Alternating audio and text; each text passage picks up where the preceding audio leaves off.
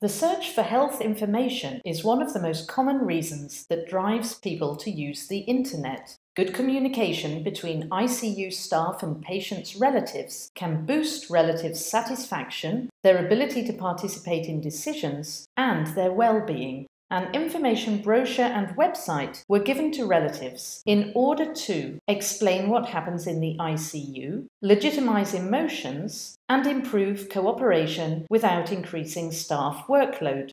In 9 Italian ICUs, a self-administered questionnaire investigated understanding, satisfaction, symptoms of anxiety, depression, and post-traumatic stress in family members.